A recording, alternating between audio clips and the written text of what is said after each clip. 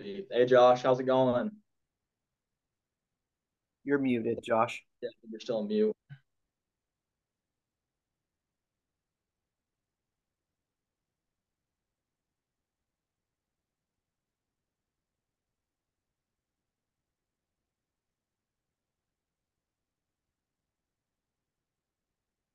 Okay, can you hear me now? Yeah, Yes. there we Ah, good. go. How are you doing? Pretty good. How are you guys? I'm Great. Doing fine. good. That's good. Sweet. So yeah, this is a friend Travis. He can help you answer some of those questions you had about the Book of Mormon. Thanks for reading the Maybe. whole. Yeah, Yeah, thanks it was for reading the Book of Mormon fascinating. though. Yeah, I really enjoyed it actually. Good. Yeah, one of the questions I did have was like how was it? Was it more of a direct translation or more of a loose translation? Because like I noticed one of the things I Yes. noticed was the word like Christ being used a lot, and just my knowledge of the Bible, I know that's like a Greek word, meaning anointed one. So like I was wondering like if it's more of a loose translation, because that makes sense to me that if it would be a loose translation, sense of the people in the 1830s would understand that word Christ. Yeah. So no. Yeah. So a loose versus a tight. So whether I mean, I guess I'd have to ask you what you mean by loose versus tight. Like, what exactly Like is it that you understand that those mean? I guess a good example would be the difference between different like Bible translations. For instance, there is one Bible translation I really don't like. It's called the what is it? The Message. Like it's a very very loose translation. Uh-huh. And there's the psalm that talks about David. I think it's one of David's psalms where he says like "wash me with hyssop." Um, but the Message translates it in more modern lingo, which is "wash me like a washing machine." So like that like loose. That's like very very loose translation that basically takes in the ancient understanding of like how you would purify a piece of cloth or something, and then kind of does it translates it in a more modern way. Like today we use washing machines instead of using hyssop. So I guess that's what I mean by the difference. Like when Joseph was translating the plates, was the translation as close as possible to the original, or was there like creative license to maybe change some of the words so that more modern people in the 1830s could grasp different concepts?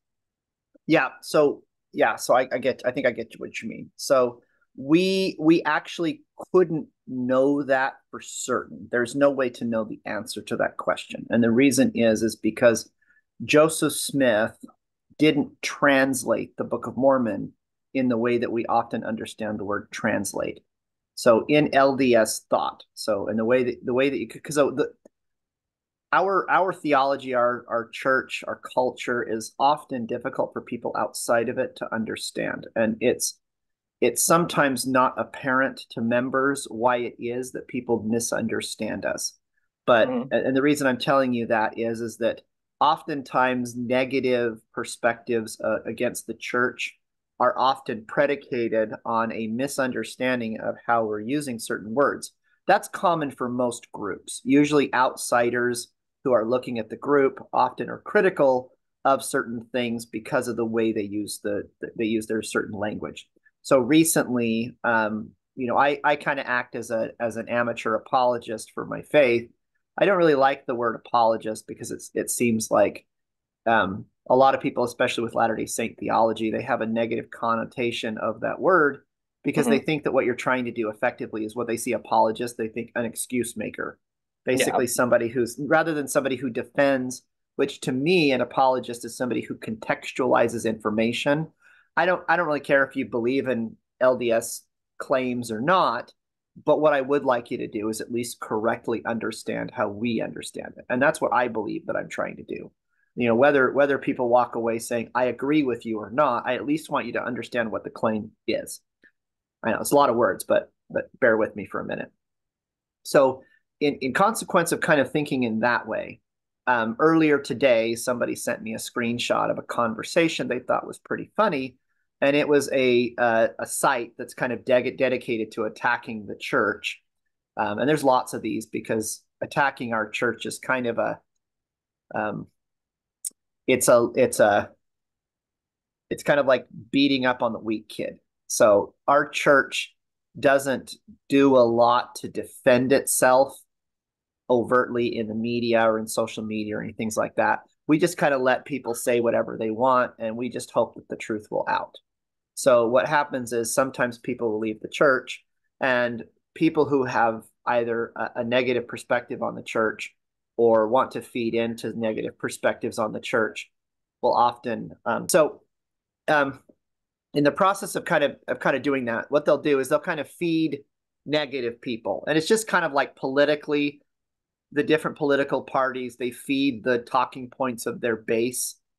That's kind of what these people do. They know that there's a certain sentiment among certain people, and that sentiment is popular, so they just feed it. And they feed it with whatever it wants to eat, right? So this particular group is engaged in that kind of behavior where they're feeding the people, they're feeding the trolls, so to speak. And so one of the things that they did is in a recent address, the leader of our church, who's the president of the church, Russell M. Nelson, made a statement that ancient prophets, and he included Adam and Moses, etc., made the same covenants with God that we make today. That's what he said. Well, a lot of the people that are kind of taking this comment are former members of the church.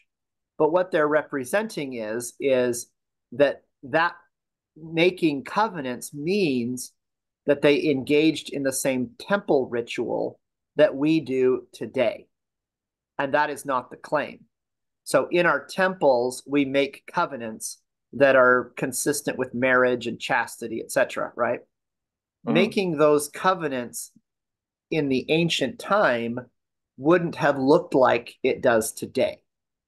So there's been an adoption of that covenant into a context in which we are currently presented, that we engage in certain actions to receive those covenants that maybe Moses or Abraham or Noah, etc., wouldn't have done. But the covenant, the promise that they would have made would have been the same. So that's all the president of the church is saying, is that they would have made the same promises, not necessarily that they had temples like Latter-day Saints do today. So their joke is that claim is factually untrue, because obviously Moses and Abraham and such didn't build modern type LDS temples and go into them and perform the same kind of ritual that we do today. They didn't. We're not claiming that either. We're just claiming that the same covenants were received. And the covenants are consistent with the things that are contained in the Ten Commandments. So those are things that would have been standing laws or standing methods of God transmitting information to his children, and they would have been consistent throughout time. So our current president of the church is just identifying that we're not removed from God because we're making the same covenants as the ancient Israelites and even the first century Christians would have made.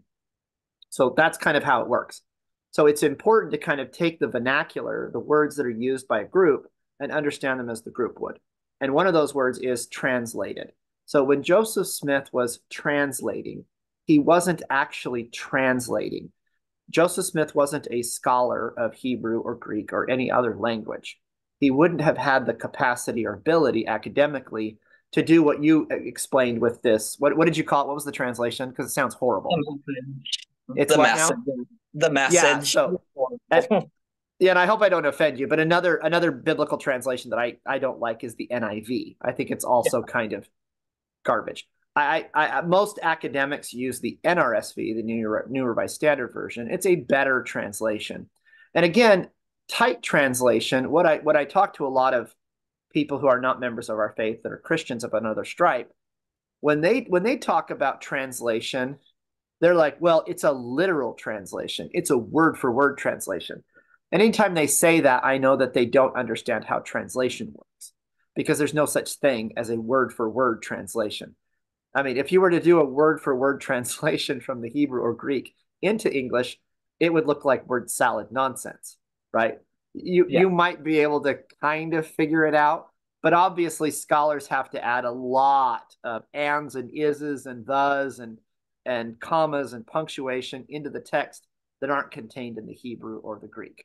So there is no such thing as a literal translation. It's just the opinions of the scholar based on their understanding of the complexities of the grammar of that language.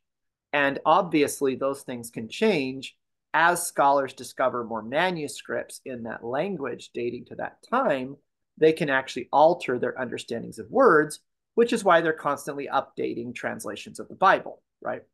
Well, Joseph Smith wasn't doing that. And obviously, our claim is, and of course, the missionaries have probably made you aware of this, we don't have the golden plates that are allegedly the source of the Book of Mormon.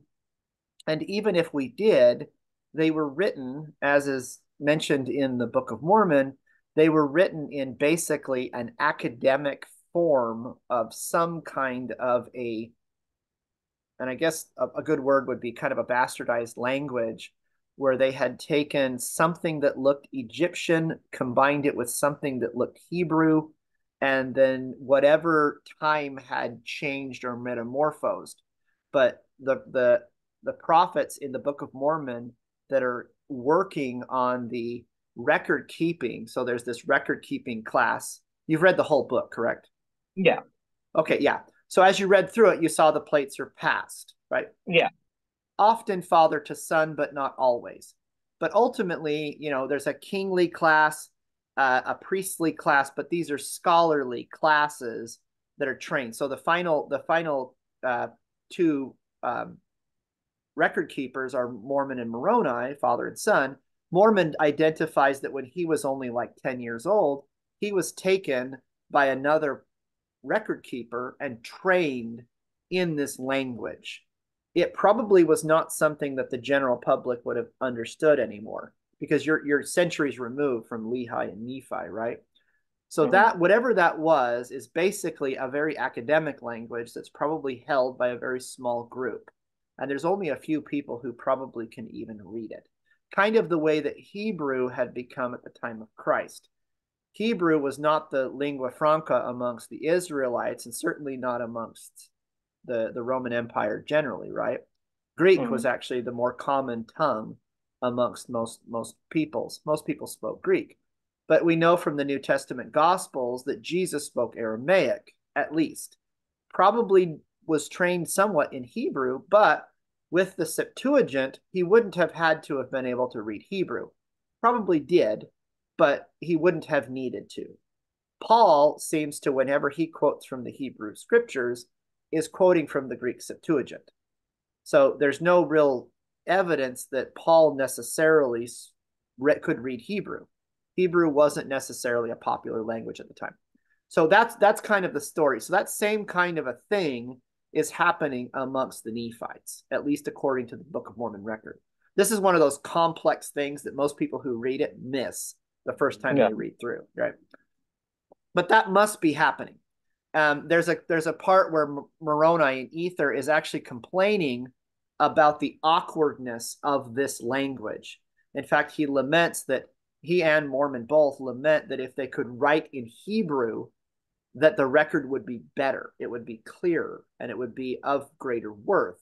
But they're kind of relegated to this kind of a shorthand type language that they're writing in because of the complexity of making plates and inscribing on the plates.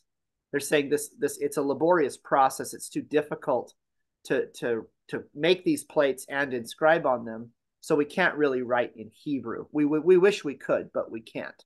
But he says even if we could write in Hebrew, the Hebrew has been reformed. It's been changed. It's not what Lehi had. We've corrupted the Hebrew into something different than it was. So, with all that in mind, you know that the language that was on the Book of Mormon, if we even had the plates, and this is one of the things I kind of point out, people like, well, if we had the plates, we could analyze them. Well, yeah, you could analyze them. You could do metallurgical testing. You could probably figure out that the creation of the plates is of ancient origin or whatever. But that's really all you could identify or decipher from them, because the actual inscriptions on the plates would have been gobbledygook. They would have kind of looked like something ancient, but they really would have been scribbly gobbledygook, because the knowledge of whatever that was is long dead. I mean, the last prophet of the Book of Mormon died, 1,600 years before, or actually, well, so it would be 1,400 years before Joseph Smith discovered the plates. So that really wouldn't have been. So he couldn't have been translating, even if he had been an academic with the training to do so. So what he is when he says translating, which is a generic word he's using, what he means is God is telling him what's on the plates, and he is transmitting that into the context that he has. So loose or tight, the issue with that is, as scholars of the Book of Mormon would actually have to say, if you were to ask which one, they would say yes. Because we can't know for sure. What we do know is, it says I think it's in 2 Nephi chapter 31, where it says that, it says, so in 2 Nephi 31, see, verse 3, it says, "For my soul delighteth in plainness, for after this manner doth the Lord God work among the children of men." And earlier, so this is in 2 Nephi chapter 31.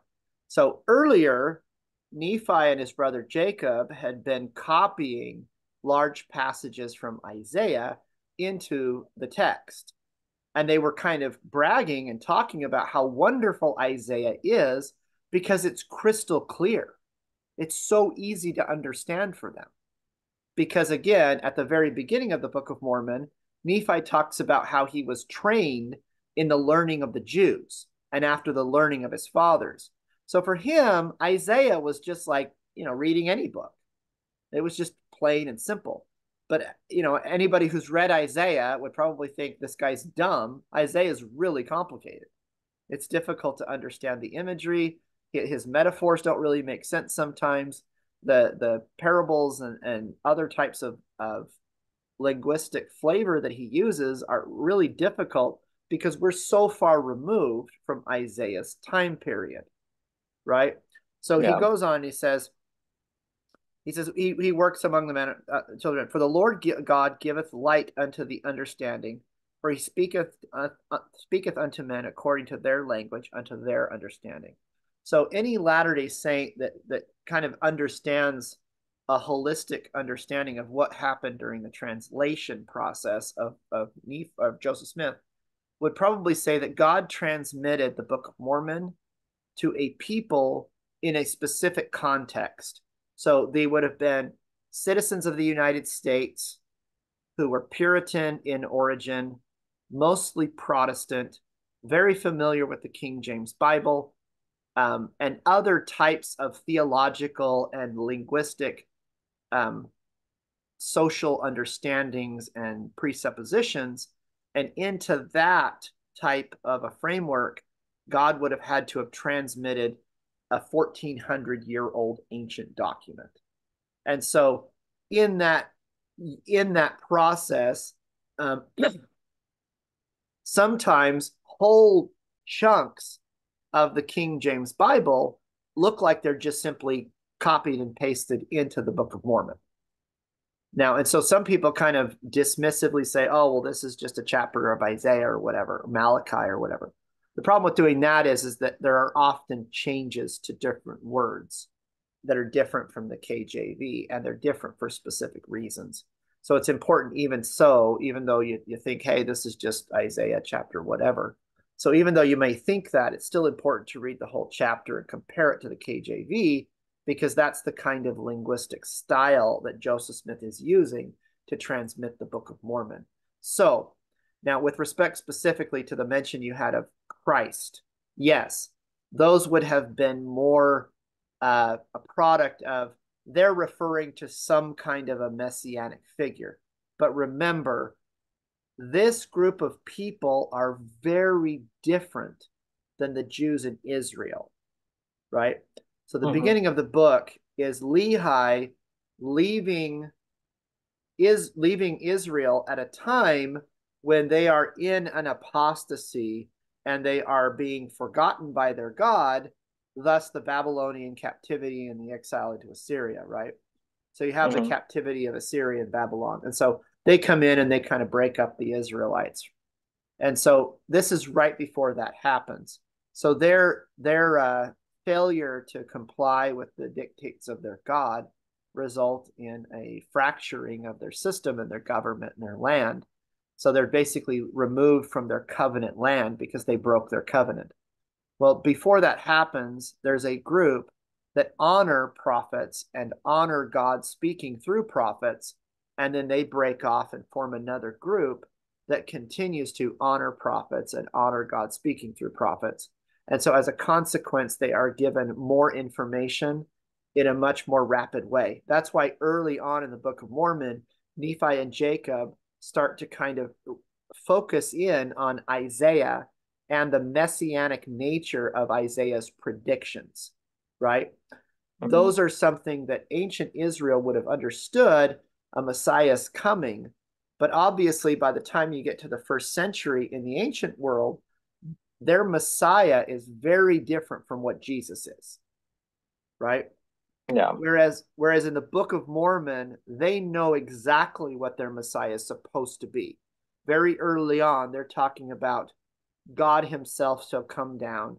He shall take upon himself flesh. He shall take upon himself the sins of the world. He shall be slain for the sins of the world, as a lamb is slain, a lamb without blemish, a sinless sacrifice for sins, right? So you've got this imagery becomes very prevalent earlier in the text. And so it predates the Christian era, which is when that same kind of an understanding is delivered to the Israelites after Jesus's actual crucifixion. So the Book of Mormon, for me, kind of serves as a what if. What if the Israelites had actually listened to their prophets and understood the correct interpretations of their scriptures centuries before Jesus's birth?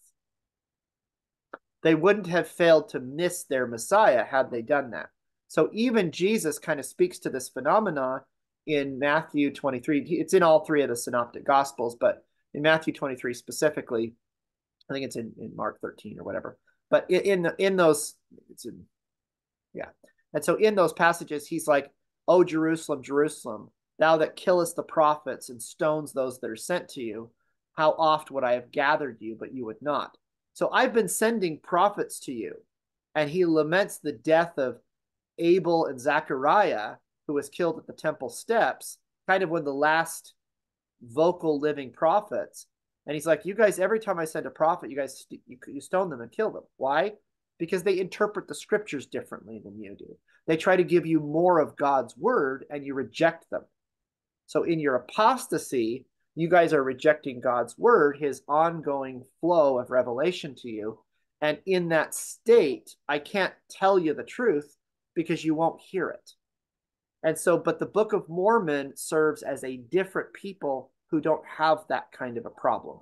Now, they do go through periods of apostasy, but their apostasy is very different in the sense that those groups that reject revelation break off from the larger group of what's called the Nephites, which would be equivalent to the Jews, and they become Lamanites, which would be equivalent to the Gentiles. They basically break off, they start following after other gods. You know, they're worshiping nature, they're worshiping whatever it is that they are. Some of them are rejecting that a God even exists. They're kind of playing with an atheistic kind of a worldview.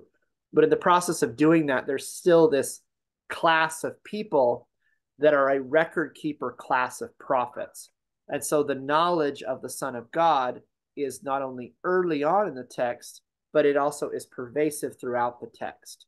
And that's why the Book of Mormon is a significant witness of Christ, because it shows that Christ remembers his covenants with the house of Israel, and he will give them whatever information they're willing to receive. Now, that's a long explanation of what I'm talking about, but it's the reason why it's not a Messiah necessarily that's been revealed to Joseph Smith as the word that is translated in the Book of Mormon, but rather a Christ. Christ is the Greek word, obviously, that means Messiah or anointed one. But that word resonates more with a with a 19th century Christian audience, obviously. And when they read that word, they're not thinking Messiah, which could be confused with the apostate view of a Messiah that was held by the Pharisees and Sadducees, but rather a Christ, which is understood by the Greek-speaking Christian authors of the New Testament. Does that make sense? Yeah, that makes You follow sense. that? So as far as loose or tight, I think it goes in and out. Some concepts, there's no choice but to remain kind of tight, which actually makes it difficult for us to really understand the Book of Mormon, which is why sometimes scholars will struggle with its language or its metaphor or what's going on, because it's unique to the Nephites. But loose, when it becomes something that is overlapping with either the New Testament or the Hebrew scriptures, then it can be more loosely translated to a modern audience. But when they're talking about specifically Nephite things, the words become tight. An example of that would be like in Alma 11, when they're going through the Nephite monetary system, which is actually a system of weights and measures of onties and cenums and that kind of thing. They're going through these different weights, which originally was really funny. Early Latter-day Saints, in the early chapter heading, they put that this was Nephite coinage, that this is the Nephites explaining their system of coins. There's no coins in the Book of Mormon. They're not minting coins. What they're doing is they're doing a much more ancient system of weights and measures that was used in order to navigate a monetary bartering type system. And so what they're explaining, and if you look at it, it's like this measurement is equivalent to double this measurement, which is double this measurement, and then this measurement is equivalent to all of the prior measurements. But see, what they're thinking is they're thinking like a dime is 2 nickels, and a quarter is 5 nickels and 2.5 dimes. So early readers of the Book of Mormon still miss the mark by reading into it their own cultural presuppositions. And modern LDS scholarship has read those out and said, look, the text doesn't mention coins. It's not talking about coins. It's actually more consistent with a system of weights and measures. So there are times when the Book of Mormon translation is more what you would call tight. And that would be one example of that. Whereas in other ideas, talking about its theology as it relates to Christianity, it's going to sound more like the New Testament type of language. Alma is translated as making a lot of the same concepts of grace, of works, of reliance on Christ, his mercy. Those kinds of things are going to be more probably in the worldview as they were understood by a group of Protestants in the 19th century. Okay. And one of the, like you mentioned, like height when it refers to like names and measurements and all that. One of the things that I had a question with was, I think it was Third Nephi when it listed the disciples of Christ in the Americas. I think it specifically was, let me see here, wrote it down. Third Nephi 19:4. All right, no. Yeah, I think that. Yeah, Third Nephi 19:4. Okay. Like Timothy, I think was one of the disciples. I believe it said, and I believe that's a Greek name. So, like, how would that work? So that's there's a paper that's written on that. I can pull and send you. I've got it downloaded on my laptop. It goes through the names. So so Timothy, so there's a whole field of scholarship that works on this issue. And what they do is they go back and they try to find, of course, again, Latter-day Saint scholars who believe the truth claims from a faithful perspective are trying to correlate the Book of Mormon and set it not only into an ancient context, which is what the historical, which is what the book is claiming. So not only are they trying to place it back in a historical context, but they're also trying to work through those names. And there are some that have not been reconciled. And so it's like, well, you've got this name and it doesn't fit. It looks anachronistic. It looks like it's culturally wrong or something like that. But then there are other names that they believed were not didn't fit, and they've since found that. The study of that kind of names is it's a pretty robust area of Book of Mormon scholarship. And I can send you papers on it. I don't, off the top of my head, Okay. I don't remember all the names and how they are. I mean, the arguments are always really complicated because it's like, we found this name in this text that dates to the, 7th century BC in this manuscript of Hebrew, or this inscription. We found this name that we once believed was not a Hebrew name, or names that are often used, whether they're feminine or masculine. Originally, it was believed it was only a girl's name, but then we found another example of it in a Hebrew setting in the ancient world where it's used as a masculine name. I think Alma is one of those. And so there's certain names that they've been able to find that there's a corollary back to a Semitic origin in that way. Now, granted, not all the names are going to be that way. And interpreting a Greek, so is the name Greek? Well, whatever the name is, it would have had to have been translated and something akin to Timothy. So that's another way of looking at it as well. And so, but the reality of it is that's where Book of Mormon scholarship kind of is under attack by critics, because they're like, well, sometimes you guys just shrug your shoulders. But for me, one of the things I do like about LDS scholars is they don't make stuff up. If they don't know, they just say,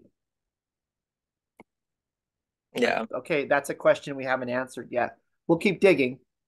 But I found overwhelmingly that the majority of criticisms and claims like that, where people are kind of scratching their head as to why something's there, are answered in time. Because I mean, there's a list that you can find online of certain things that were believed to be anachronisms in the Book of Mormon that they've since found they would have existed in an ancient context in the Americas.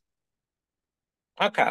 So even like horses, they're finding more and more evidence that there would have been something like horses in that culture.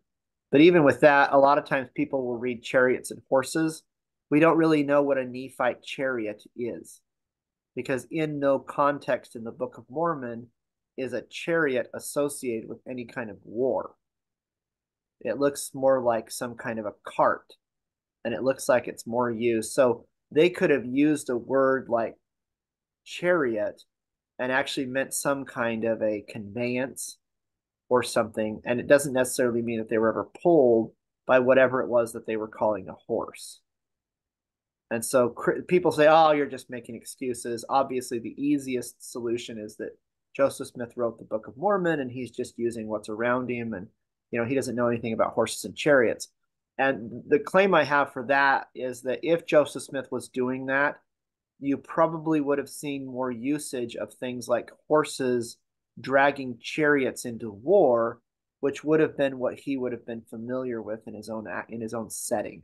People would have been familiar with Rome and chariots. The stories would have been consistent with what he would have read in the biblical texts, but he doesn't do that. He doesn't go that far.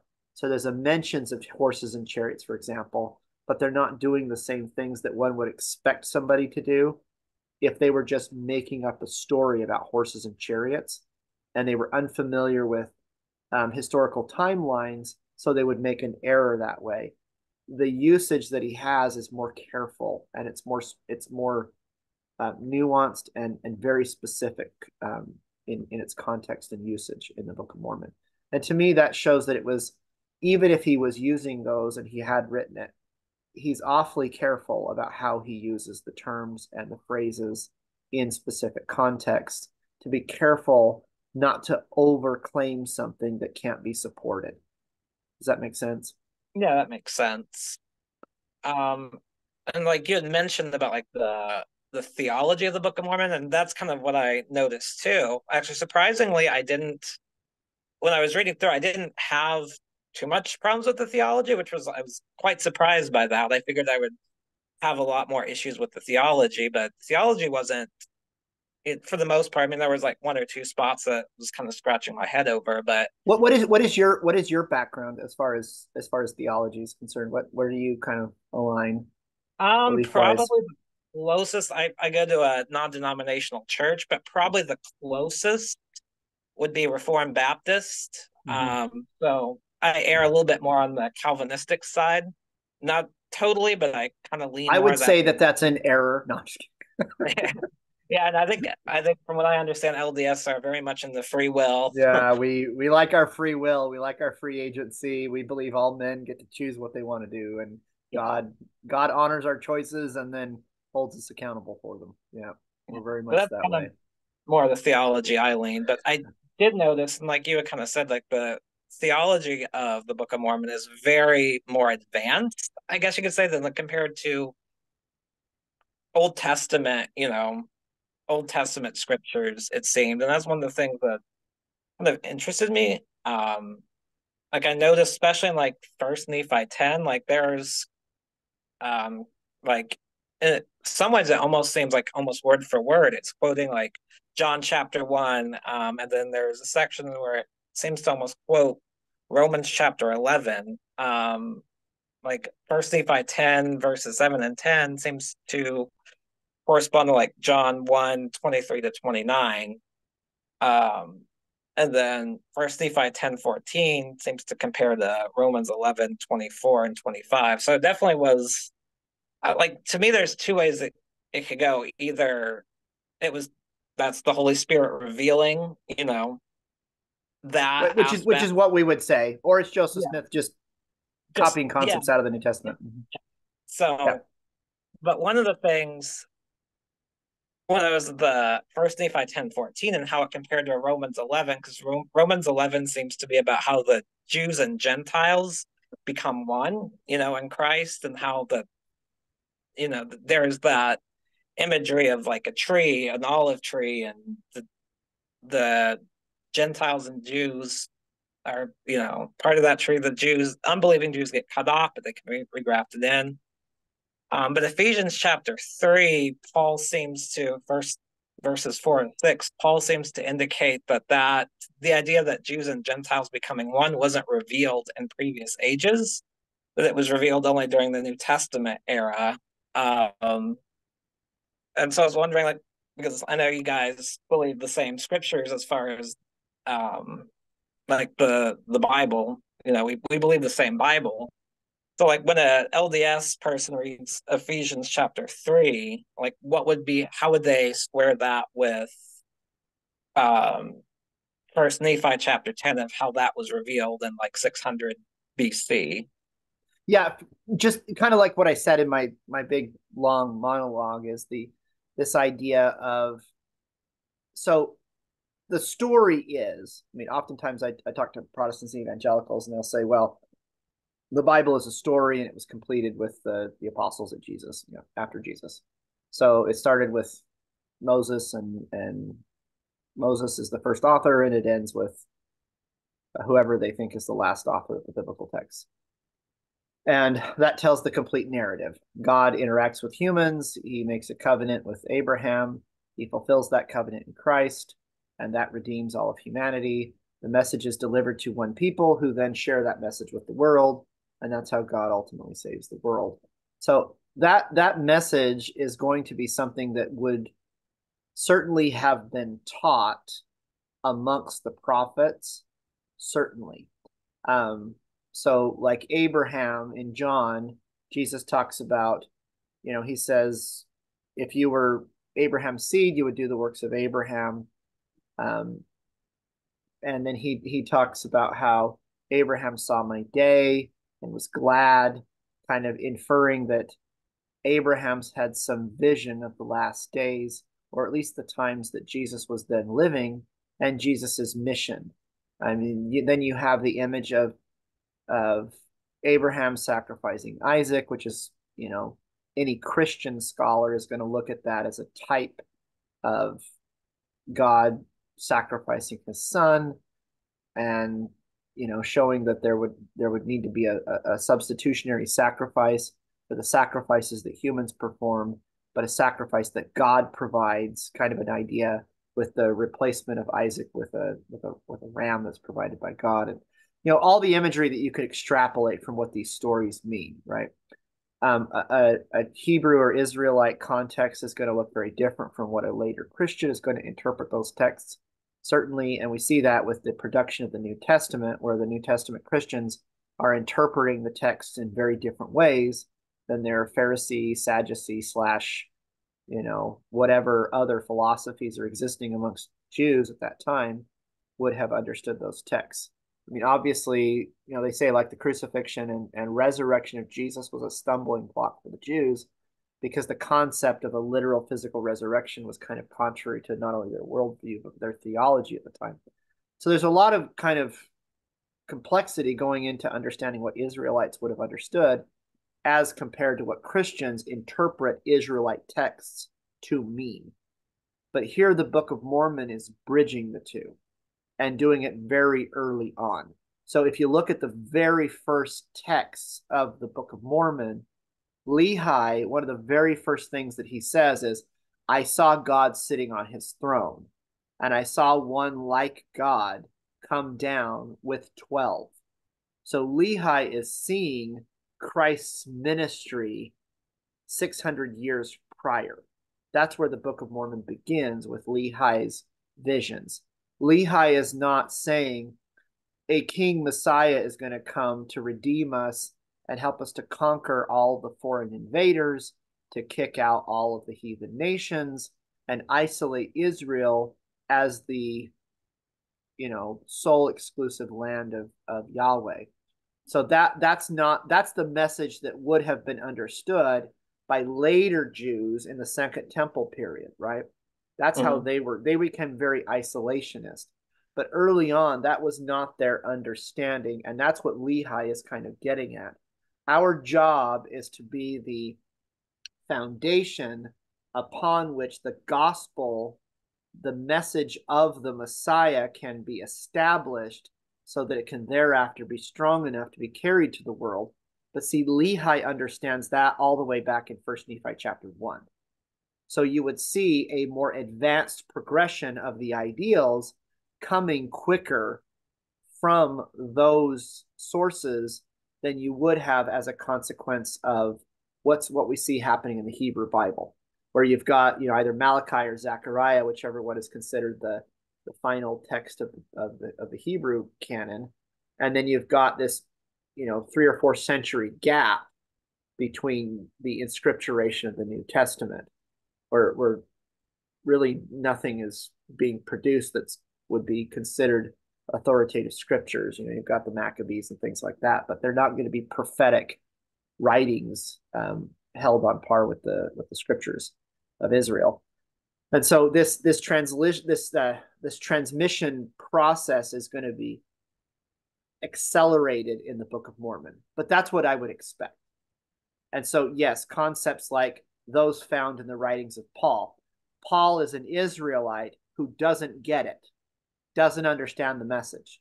His understanding of the Messiah is that Jesus is a false Messiah who is leading away Israelites after a cult that has broken off from the true vine and is apostate, and they are corrupting Israel as a product of their false preaching of their false Messiah, who is no different than any other false Messiah that Rome also put to death.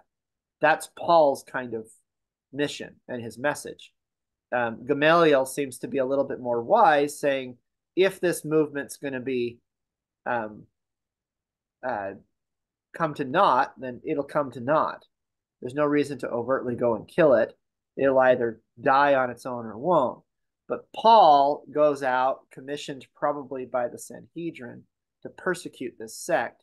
But then his conversion results in texts like Galatians, like Ephesians, like Romans, etc., where he is completely, within the course of just months, completely reinterpreting the scriptures of Israel as their mission was to be exactly what the Book of Mormon is claiming. We are the foundation that was built by the builder upon which the salvation of the world could be established, right? Mm-hmm. So that to me is what I would understand. But yes, the claim is from from a more critical perspective is obviously Joseph Smith's just borrowing Paul and concepts from the New Testament. He's reading them in the Book of Mormon, and he's doing so anachronistically. That's the other way to do it. And that's actually one of the things I love about LDS studies is there's this story makes sense, but this one also makes sense. Yeah, there's definitely two ways you can look at it for sure. And it's like that with everything that comes out of the history of Joseph Smith. He practiced polygamy, he engaged in some kind of spiritual sealings, whatever he was doing with that, and he was either doing it because he wanted to create a harem or because he was commanded by God to engage in some ancient revival of a practice that was practiced by the patriarchs, and it established Latter-day Saints as a very tight-knit community. And as you research Latter-day Saint history up into the Utah period, you see that the practice of plural marriage actually had several very positive benefits culturally for Latter-day Saints in Utah. And you could say, which were unexpected and people outside didn't think would happen. In fact, they thought it would be very detrimental. But then you even have wives and women who were involved in the practice writing books and articles in newspapers and publishing how beneficial the practice is to women's rights and their ability to have autonomy and own land and pursue education, which is not what you would expect from a polygamous society, that the women would be liberated. You just wouldn't expect that. But that's the product of what was happening in Utah. Granted, obviously there were some people who were corrupting it and abusing the practice, but for the most part, what was happening is something that was actually generating a positive outcome, which is why women continued to fight to support it as the government came in and tried to stop the practice. So there's two ways of looking at it, but you have to kind of let it play out and see which one you decide. And obviously, I understand critics of the church who choose the contrary side. What I don't like about it is that they always have to misrepresent that the other side is completely ludicrous, which it's not. And that's where I have a hard time with them. It's like, okay, I would be fine if you could fairly represent both sides and you've just chosen one of them over the other, because that's what I've done. I can fairly and accurately represent the opposite side of my argument, and I understand it. I just don't agree with it because I've made a choice that I think the evidence favors this one over that one. And partly because the other side of it, the conclusion of that is atheism for me. And I choose to believe in God. So. Yeah, I would think it's important to steel man rather than straw man for sure. Which is what I mostly see from critics of the church. I don't see a lot of very honest critics who steel man our arguments or really do the work. I mean, a lot of them that pretend to do the work. There are some historians of our church that engage in what looks like good, rigorous historical scholarship, but it actually ends up being, shoddy in some areas because they do have a bias. Unfortunately, and this is a complex argument maybe for another day, but unfortunately, the nature of Latter-day Saint theology and claims often creates out of its those who leave the faith, it creates atheism. Yeah. Because what happens is our faith, like we don't adhere to the doctrine of sola scriptura, which is a very common Protestant doctrine. Mm-hmm. So from my perspective, the idea of sola scriptura doesn't make a lot of sense because it basically concludes that the inscripturation of the biblical canon was something that was intended by God, and that the purposes of prophets and apostles was to generate this canon and then to leave it to us through the ministrations of the Holy Spirit to understand God's will for us today. All people who are born again receive the Holy Spirit to help them to understand the biblical texts and to understand God's word and will, right? That's probably a pretty clear understanding of the way that they view the Bible. So the Bible holds a very prominent place in Protestant thought because it is God's word. And so from my perspective, though, I look at it as the biblical texts are the result of the faithful diligence of God's living servants and oracles who also write, but they also speak. And what they also did was anytime anybody lacked any clarity, God would reconcile or resolve that lack of clarity by additional oral preaching or additional written inscripturation. And so what we see is I see that the closure of the biblical canon to me is the actual objective evidence of an apostasy where people close off the idea that God can continue to speak through either apostles or prophets, and he can continue to clarify his will and word through a living oracle.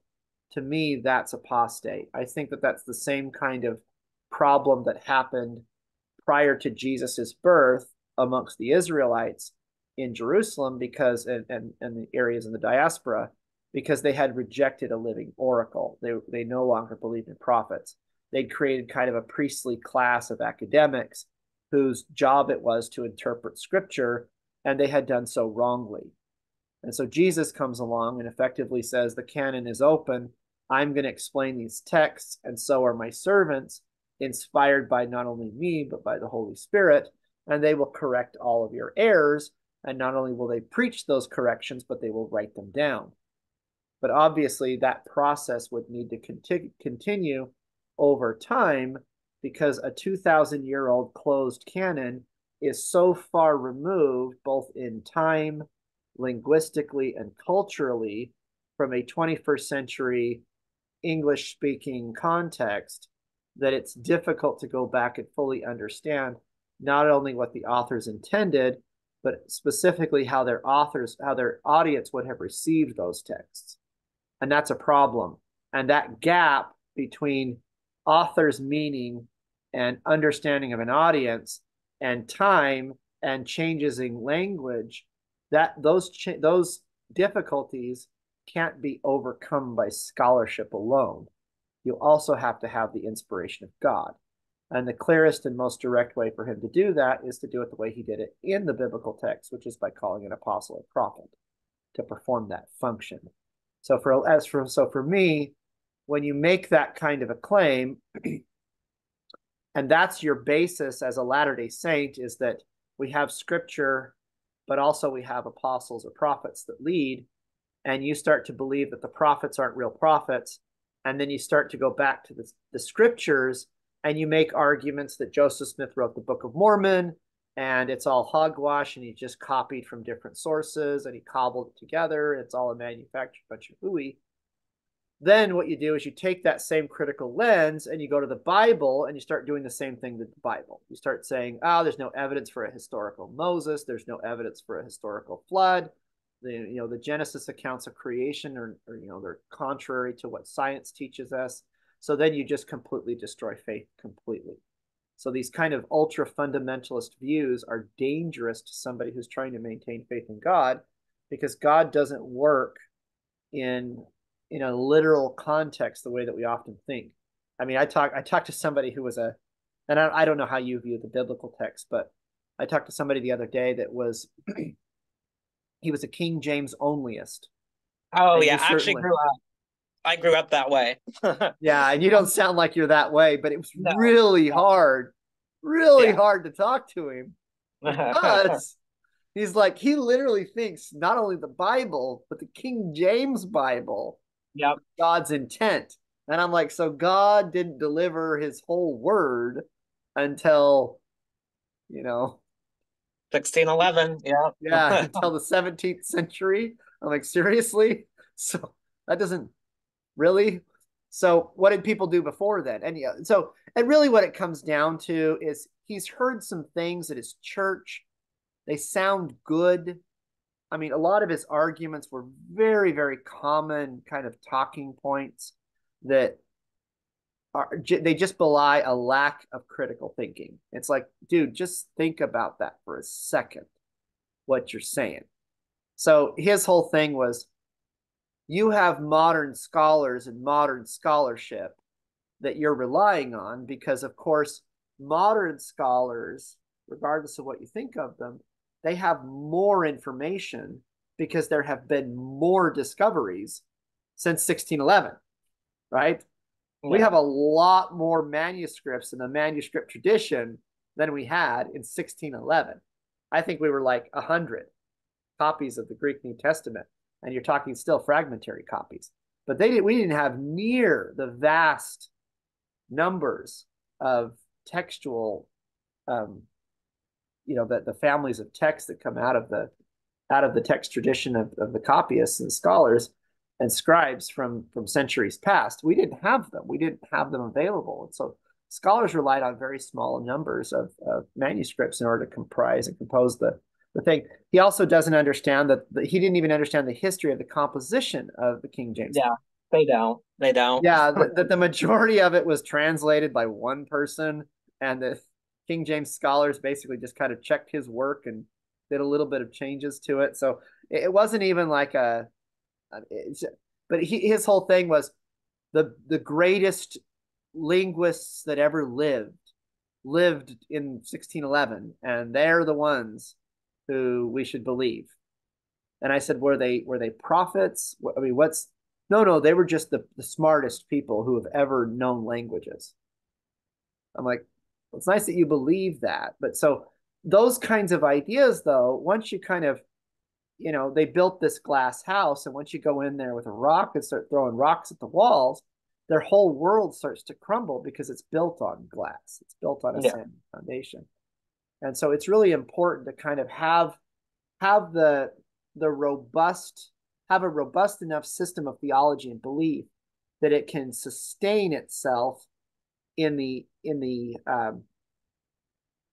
face of real criticism, real objective attack, because it happens. And so that's one of the reasons why I'm a Latter-day Saint, is because we do believe, whether the belief is true or not. And what I mean by that is whether or not the president of our church is actually an apostle equivalent to a Peter or a Paul or a James, and whether or not the quorum of the 12 are equivalent to the quorum of the 12 that are called by Christ, whether they have the same mantle, power, authority, and revelatory ability, I'm still making that claim.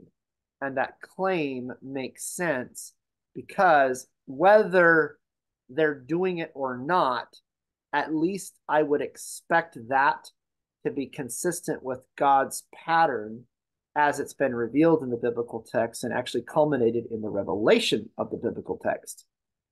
I don't believe that God would just simply reveal documents and then close off the period of special revelation and then basically rely on academics and scholars, because repeatedly we're told not to put our trust in the arm of flesh. Now, the contrary argument, which I understand well, is, well, they're just guys and you're just trusting men. Well, Moses was just a guy and they were just trusting men. Abraham was just a guy and they were just trusting men. The fact that Abraham and Moses and them spoke to God was a matter of faith and belief by those who followed them.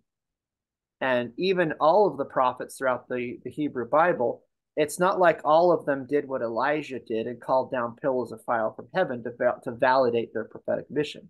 Some of them just preached, and the people had to listen. And so they would have negative consequences of fact of not listening to the preaching. But of course, those could be just attributed to, right? You could just say, well, Babylon overcame us because we didn't prepare for war properly, or our king sucked. Like, you can just blame it on something else, right?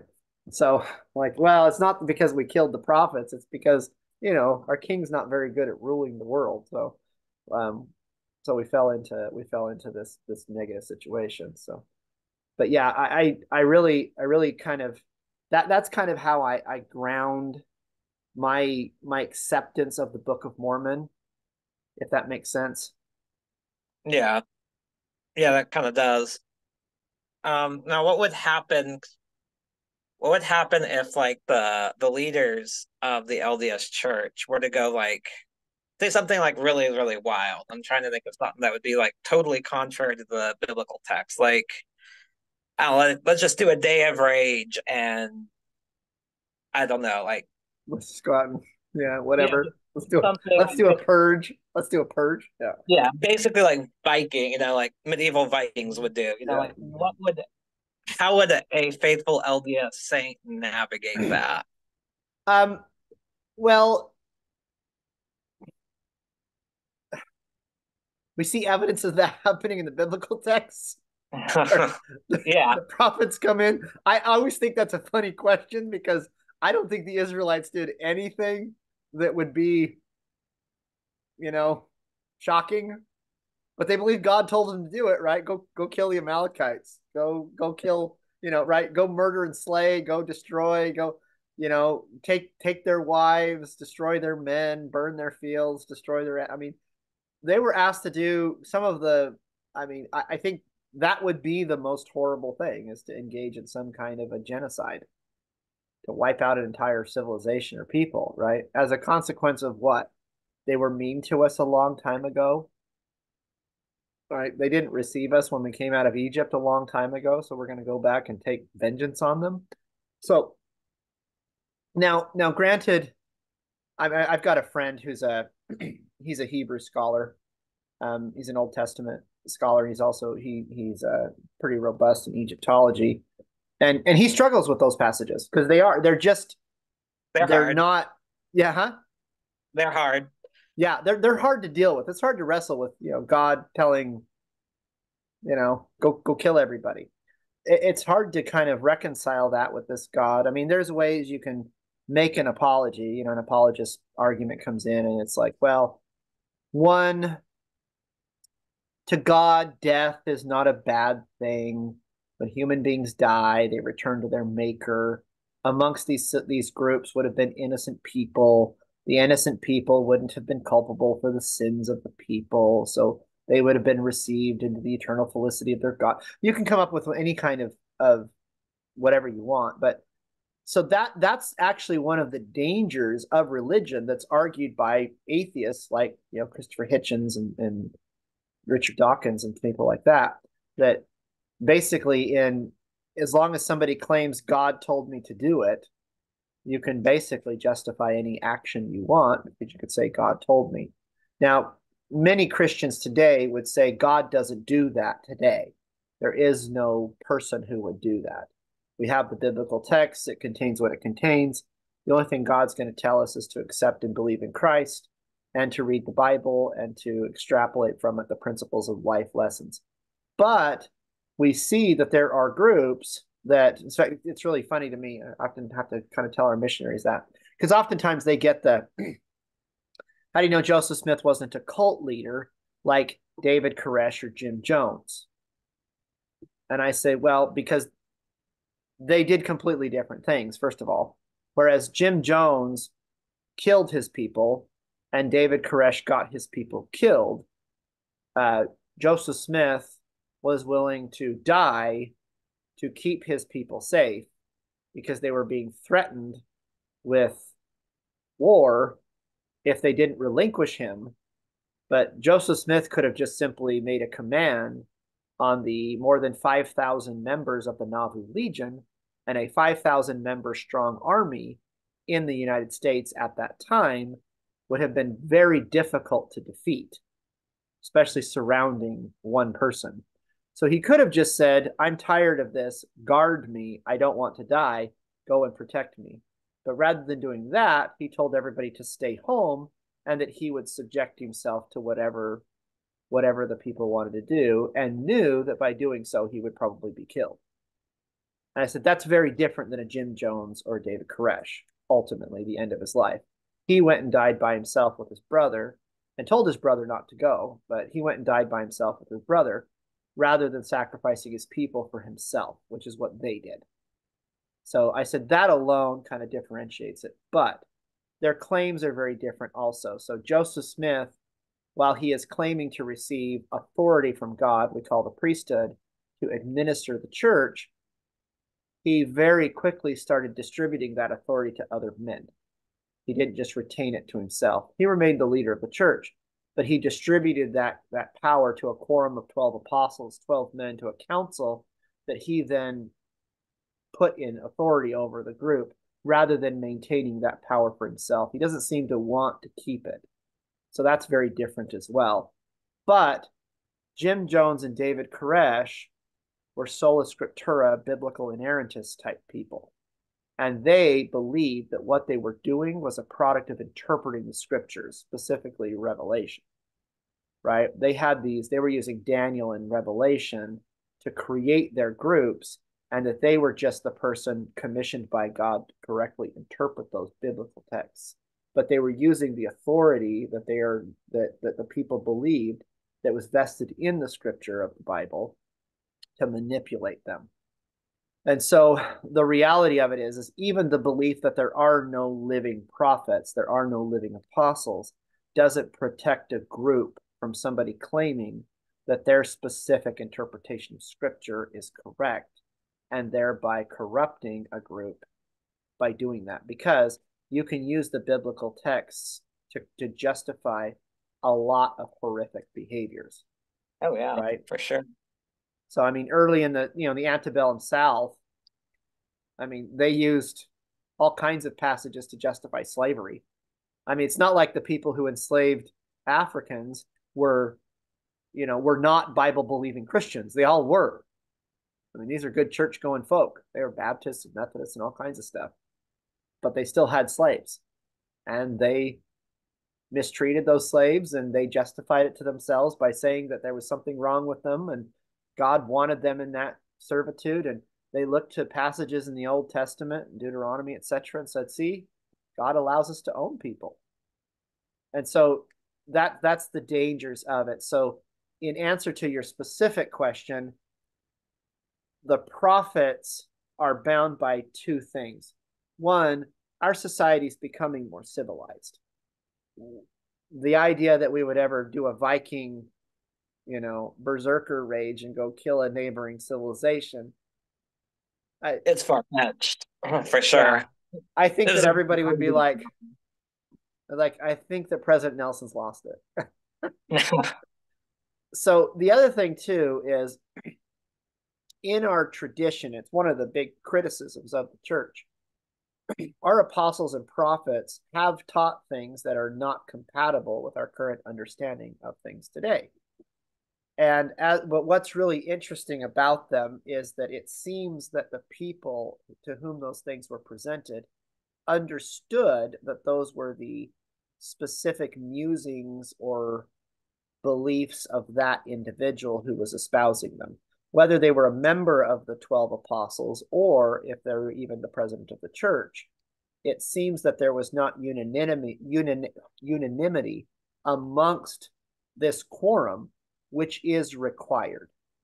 So it's not like President Nelson could get up and say, I received a revelation last night, and I think that we all need to pick up our axes and go chop up all the people in the city over here. As horrific as that sounds, the other apostles would be like, come here. Let's everybody disregard that. Let's go. that would be the action. So unless in the case of an extreme circumstance like that, it would require the unanimous voice of the first presidency, which is 3 apostles, and the quorum of the 12 apostles, which is a separate body. They would have to speak as one on that subject. So we have what you might call governmentally a system of checks and balances for that kind of extreme conduct. Our apostles are grounded in scripture, what's been revealed, and anything that is revealed to us today is built on a progression of what has been. So we are not surprised typically by what they say, which is, I think, one of the ways that God confirms it to the people. And that's why Latter-day Saints are so readily willing to be obedient to what we're commanded, because a lot of times we expect it. So when President Nelson came out a few years ago and told people that they needed to obey the government's advice with respect to the COVID pandemic, most members weren't shocked by that. Now, is that revelation from God binding on the church? I think it was more in the sense of we're good citizens. That is our doctrine. Our doctrine is to be subject to kings, rulers, presidents, magistrates, etc. We honor, we obey, and sustain the laws of the land in which we live. And so our prophet's guidance to obey the counsel and advice of those that we elect and put into power above us, we would expect him to say that. Right? So, but Yeah. For the equivocating member who's like, should I do this, or should I reject it, or should I rebel against it? Well, the counsel of the leaders of the church helps us to dispel any doubt by saying, look, again, as members of the church, we covenant and we commit to being obedient to the governments in which we obey. Now, again, part of that also is the right to oppose the actions of government, but to do so in a peaceable and lawful way. So if you disagree, please do so in a peaceable and lawful way. And so those are the things that we would expect. But yeah, we're not going to have any extreme announcements or things anything like that. Yeah, it's not in the cards. One of the funny things is that members of the church often joke that God has a very easy way of dealing with a wayward prophet. That is true. Yeah, from what I understand, it's more of a, because I've been doing a lot of research about the LDS Church, and from what I understand, it's more of a seniority thing. So, like a lot of It times, is. the It's first absolutely a president, seniority. Yeah. The leader. senior, yeah. The senior apostle is the president of the church. That's been the way it's been since Brigham Young. Brigham Young became the president of the church because he was the senior apostle. John Taylor was the senior apostle, and so on and so on and so on. That's who's the president of the church, the senior most apostle. The reason we get that is because Peter was the senior apostle, and it's presumed that he was the leader of the apostles. He seems to be the most outspoken advocate. Now, there is leadership responsibility, for example, in Jerusalem by James. Paul has a specific ministry and calling, which he seems to be leading. But he's doing so in conjunction with the other apostles, right? He's not completely off in left field doing his own thing totally, but he does have a lot of autonomy because he does have a specific mission, and obviously God trusts him to do that. Paul has a very unique manner in which he was called, of course, but yeah. So the convenience of the church today. So one of the things I explain to people is the reason we believe that the loss of the apostolic ministry will never happen again is simply a matter of practicality more than anything else. In the ancient world, if somebody came into a village and said something you didn't like, it was very easy to just kill that person. The people could just riot and kill them. And what's going to happen, right? Some people might tell you that was a bad thing to do, and I mean, what are they going to do? Yeah. Round us all up and string us up? I mean, yeah, if a group of Jews had killed a Roman official, yeah, they'd probably send a garrison and kill them all. But a bunch of Jews killed another Jew because he was speaking Jew stuff that the Jews didn't like. Yeah, Rome's not going to care too much. And the Sanhedrin isn't going to care if they kill a Christian, right? Oh, some of those followers of that false Messiah we had crucified, and this group of Jews killed him. So there would have been kind of support for persecuting those who followed Christ. So it's not something that would have been in favor early on, especially. Now, granted, as soon as there was political power behind Christianity, that stopped being the case. You couldn't touch a priest, for example, in the 10th century without a severe backlash by some government authority. Some monarch would probably put you to death if you persecuted a priest. So just based on the practicality, the establishment of civilization, government, the apostles aren't really under the threat of that kind of consequence as a result of their preaching.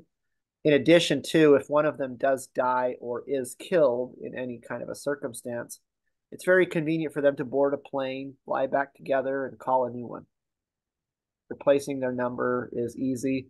Hell, they could do it over a Zoom call now.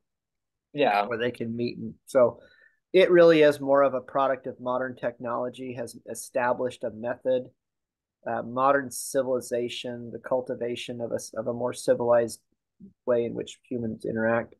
All of these things together have established a way in which it would be impossible to kill the leadership of what we believe is Christ's church to the degree that it could ever be lost from the earth again. It would take a concerted, directed effort by some very powerful entity to do that. And that's just not probable.